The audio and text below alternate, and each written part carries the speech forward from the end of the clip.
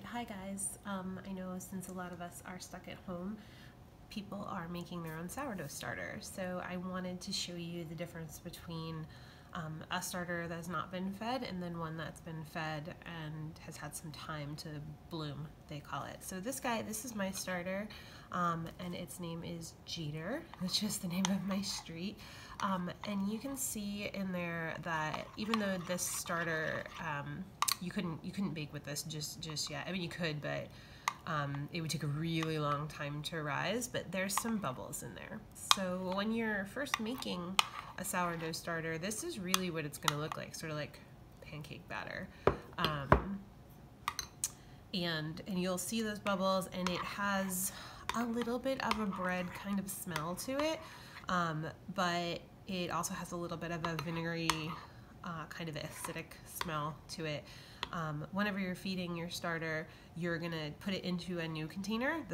I took from this bowl and put it into this bowl and measured on my scale the amount that I wanted, and then I added the same amount of flour and the same amount of warm water, and just mixed it together, and then set it aside and covered it just with a towel.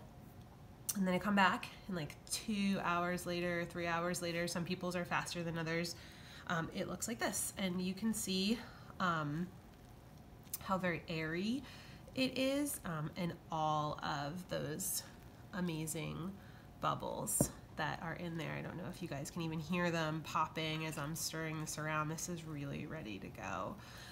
Another great, and it's okay to put the active starter back into the starter that's not going. Another really great way to test and see if the starter is ready to use is called a float test. Just putting some water into a Pyrex, and let me just move the non-active starter out of the way. And what you can do is, hold on one second,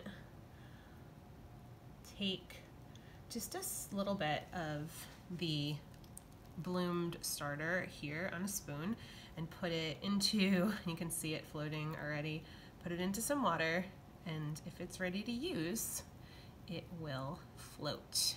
So this starter is definitely ready to go. It'll make some awesome bread. You can see it floating around in there, and that's really it. So just wanted to share with you guys the best way to tell the difference, again, between some unfed, not ready to use, and then fed and really great shape, well aerated sourdough starter.